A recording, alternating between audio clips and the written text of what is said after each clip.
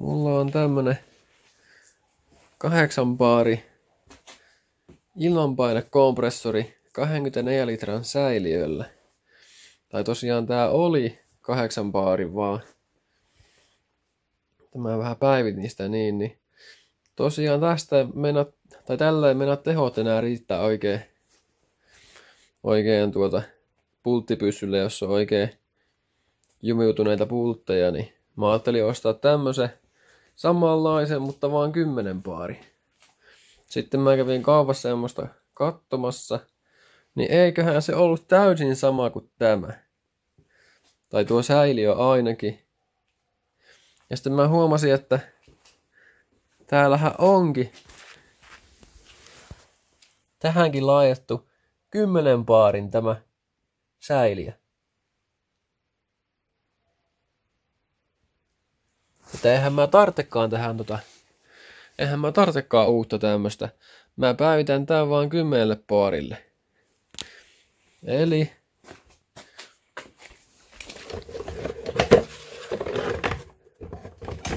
täällä tää näkyy tuo paineensäätörele. On tuossa tommonen härpäti. Ja tämän mukaan siis se paine tosiaan täyttyy ja tää stoppaa tää moottori ja sitten menee taas uudestaan päälle tietyssä luvussa. Eli tässähän oli semmonen relé, mikä meni päälle 6 baarissa ja sammui 8 baarissa. No, mä päivitin tämän sitten tämmöseen. Tai tuo nyt ei ole ihan samanlainen, mutta melkein. Eli tää lähtee päälle 8 baarissa ja sitten sammuu 10 baarissa. Eli tää muutti tän sitten 10 baarin kompressoriksi tämän, kun tuo vaan vaihtoi tuon. Ja tuo maksoi, oli se 3 vai 4 euroa tuo osa.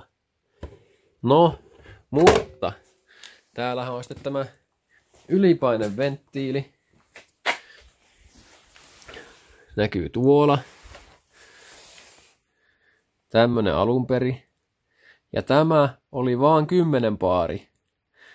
Elikkä silloin kun mä sain täyteen tämän näin, niin tuo päästi paine pihalle, tämä ylipaineventtiili. Eli mä tämän jouduin vaihtaa sitten 12 baariin. Eikä mä nyt en ole saanut tää niin täyteen ollenkaan, että tää lähtisi päälle, tai siis avautus tämä venttiili. Niin. Eli ilmeisesti se toimii. Ja tämä maksoi muistaakseni euro. Ja tosiaan mä tilasin molempia näitä 2 suoraan, niin kun oli niin halpoja. Tosiaan nääkin on kaikki eBaystä nämä palikat. Niin. Tosiaan nyt tämä tosiaan on sitten 10 baari kompressori ja huomattavasti iloisemmin nyt pyörittää vaikka justiin pulttipyssyä. Eli tosiaan, jos se säiliö on jo valmiiksi 10 baari tai täällä speksattu, niin totta kai se kannattaa päivittää kansiksi, jos on vaan mahdollista. Eli näin taas säästyi aika monta 10 euroa. Tai no varmaan 100 euroa säästetty tosiaan tässä hommassa. Että näinkin saa tehtyä. Mä en voi näyttää vielä, että tää varmasti toimii.